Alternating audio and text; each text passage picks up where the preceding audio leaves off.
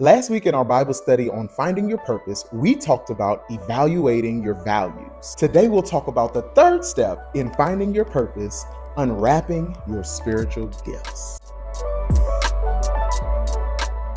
You may have heard something similar to this sentiment growing up. If you believe in yourself and work hard, you can be anything. And while it sounds like an awesome thing to hear, it's really not true if you just think about it for a second. And listen, I know it sounds critical, but hear me out. If I put in 10 hours of work each and every day and worked so hard at it, I could never be an NBA player. I'm too short and far too uncoordinated. I could study British history for the rest of my life and I'll still never be the Queen of England. I'm not from the royal family, I'm not from England, and I'm not a lady. I know it sounds hard, but listen, I want this truth to transform you and not just trouble you. God didn't create you to do just anything. He created you with a specific purpose and plan in mind. In other words, God made you on purpose for a purpose. And really, there's no greater discovery than uncovering our purpose. So how do we uncover our purpose? Well, we've already talked about two of them. We learn from our experiences, we evaluate our values, and step number 3, we unwrap our spiritual gifts. Let's look at 1 Corinthians chapter 12, verse 4. Here's what it says. There are different kinds of spiritual gifts, but the same Spirit is the source of them all. This passage in Corinthians is one of the 3 major gift lists that we find in the New Testament. Paul wants to help the church live a fulfilling life, so he's encouraging them to unwrap their spiritual gifts. So what is a spiritual gift? Simply put, a spiritual gift is a special ability given by God to be used for God in order to bless other people. Whether it's with a talent, a temperament, or a skill, God has blessed you in some way. So how do we unwrap our spiritual gifts? Here's 3 things you can do. First, ask yourself this question: what do I enjoy doing? Is there something you just love doing? Like you do it all day if you could. Maybe when your mind wanders, you end up thinking about this thing. God wired you to enjoy different things. So step number 1 to unwrapping your spiritual gifts is to explore what you enjoy. Why? Because God wants you to serve him with joy. I used to think my obsession with talking was a curse because it landed me in a couple of sticky situations. My sister Tamara Jade actually used to call me Talk Too Much Tory.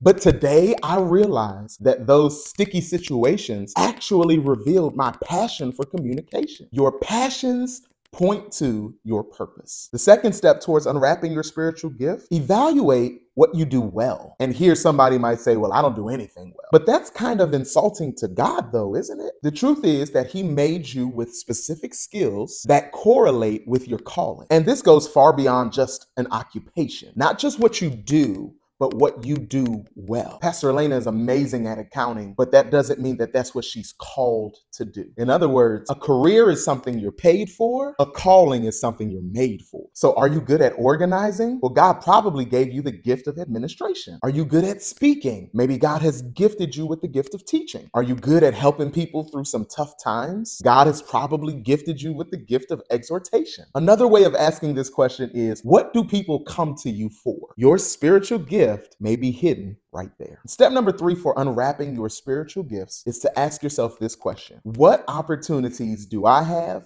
right now? Because God likes to use present circumstances to shape future outcomes. There's probably a step you can take, a place you can volunteer, or a person that you can even reach out to as you shape your spiritual gifts today. Just like a muscle, the more you use your gifts, the stronger they become. Your purpose is not something you pursue someday. I worry because I hear the word someday a little too often. People say, oh, I'm going to serve someday. Oh, I'm going to come to church someday. Oh, I'm going to talk to my friend about Jesus someday. Your purpose is not something you experience when you grow up. It's what you do today and tomorrow and the next day. Serving God doesn't require a certification or a graduation, so start today. Paul was obsessed with helping people unwrap their spiritual gifts. This is why he wrote 3 separate gift lists in the New Testament. And you can find them in Romans chapter 12, 1 Corinthians chapter 12, and Ephesians chapter 4. Within those lists, he mentions well over a dozen different gifts that God might have given you. And we want to help you unwrap your spiritual gift. So starting next Sunday, we're going to be teaching through one of the major spiritual gift lists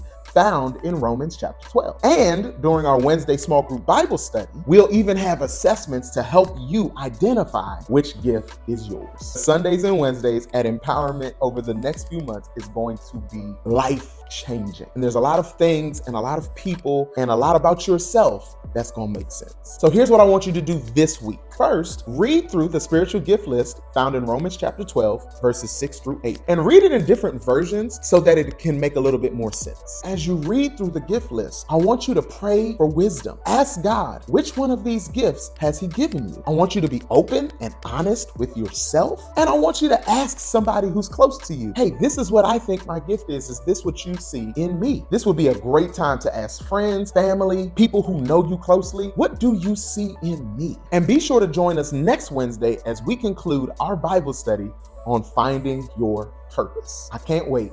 I'll see you then.